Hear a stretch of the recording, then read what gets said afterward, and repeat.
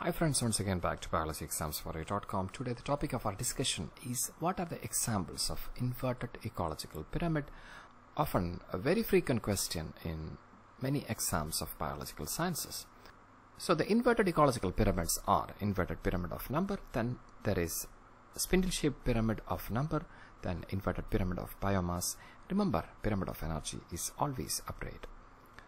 So we have given a detailed video on ecological pyramids, so you can refer that for a complete summary of ecological pyramids.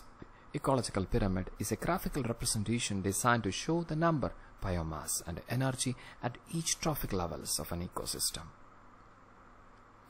It was first described by Charles L. Thayer, also called as Eltonian pyramid, also called as food pyramid, whereas the producers forms the base and the top consumers forms the apex. And each step in this food chain is called as trophic level, or the position of organisms in the food chain is called as trophic level. Here the producers forms the first trophic level, and herbivores forms the second trophic level, and the top consumers forms the third trophic level in this example. So moving into the topic, inverted pyramid of number. Inverted pyramid of number is in the case of tree ecosystem and parasitic food chains. So there is a single tree, and there are many fruit-eating birds. Then these birds, there are many parasites on these birds, and there are numerous number of hyperparasites on these parasites like fungus, bacteria, etc. The number will be very high, as those are minute microorganisms. So single tree, many fruit-eating birds, numerous parasites on that birds.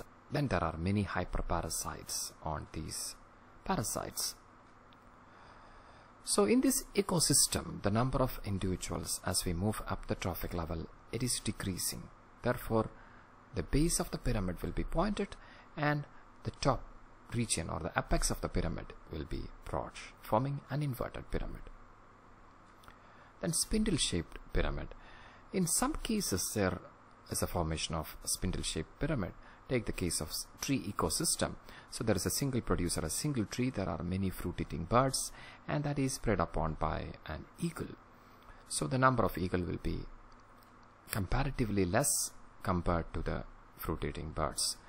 So another example is trees, insects, then there are small birds, then there are big birds. The number of this is increasing from trees to insects, then there will be decreasing in the number of small birds, then in the number of big birds. So in such cases, the pyramid of number becomes spindle shaped. It is partly upright, then forming a spindle shaped pyramid.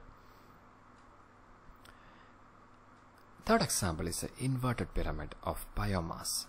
In the case of biomass, in pond ecosystem, these phytoplanktons are of very low weight, and that forms the producers, and also the zooplankton are of low weight compared to small fishes. So as we move up the trophic level, small fishes are having more weight compared to this producer level, then large fishes are having more dry weight compared to these herbivores. So as we move up the trophic level, the dry weight increases or the biomass increases, therefore forming a pyramid that is having a pointed base and a broad apex, thus forming an inverted pyramid of biomass. And remember, in the case of energy, whatever be the ecosystem, the pyramid of energy is always upright. As per Linman's law of 10%, majority of energy, more than 90% of energy is lost as energy is transferred from one trophic level, that is from producer level to the primary consumer level. Thus, there will be always loss of energy during this transfer.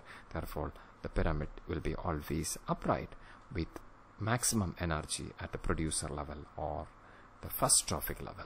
So this is a short summary of inverted pyramids. Hope you got the point. This is Jasir Hanif and you are with biologyexamsforyou.com. Thank you so much for your support.